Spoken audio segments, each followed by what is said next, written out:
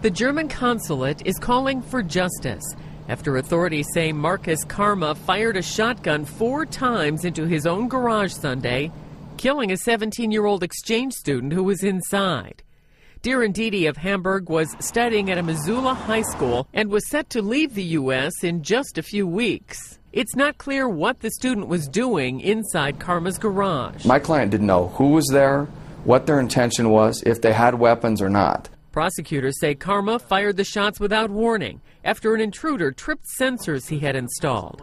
Karma's attorney says his client will plead not guilty to a charge of deliberate homicide because the Montana law allows homeowners to protect their residences with deadly force.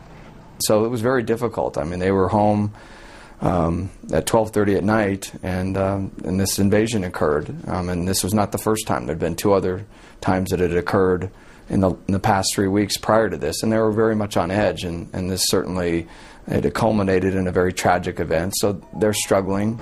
The spokesperson for the German consulate says Karma's reaction was out of proportion to the risk he potentially faced.